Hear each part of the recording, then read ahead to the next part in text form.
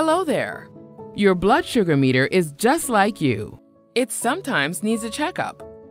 Today, we're going to walk through how to make sure your meter and strips are working properly by doing a control solution test. On a clean, hard surface like a kitchen table, lay out your meter, test strips bottle, and the two small bottles labeled Control Solution 1 and Control Solution 2 that came with your welcome kit. Now, let's try out a test.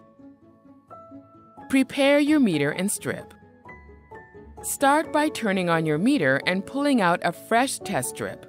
Keep the test strip bottle nearby. You'll need to read some numbers on its label later. Then, insert the test strip into your meter, just like you do when you're doing a blood sugar check. Shake your control solution. Grab Control Solution 1, shake the bottle, gently squeeze out a first drop, then shake the bottle again. Do your test. Squeeze a second drop of Control Solution 1 until it drips on your clean, hard surface.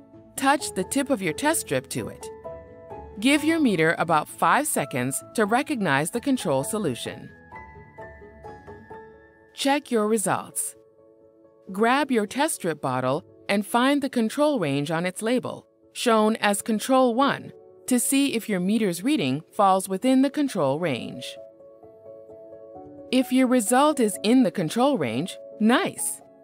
Now you can go back to checking with even more confidence that your meter and strips are working and giving you accurate blood sugar readings.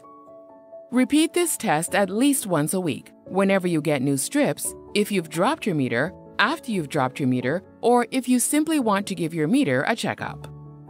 If your result is outside the control range, there are a few possible explanations.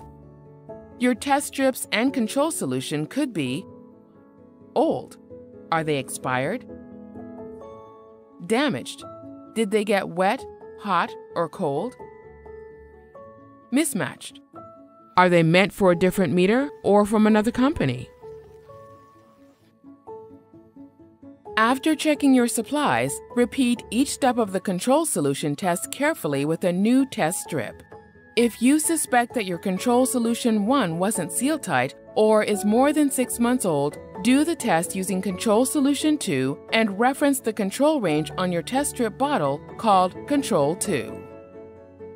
If your second test result is in the control range, your meter and your test strip checkup is complete, and you can go back to regular blood sugar checking.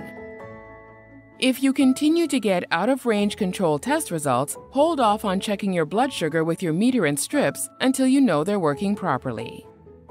The user guide that came in your welcome kit has helpful information, and member support can also help you resolve any issues. Control solution tests let you manage your blood sugar with confidence.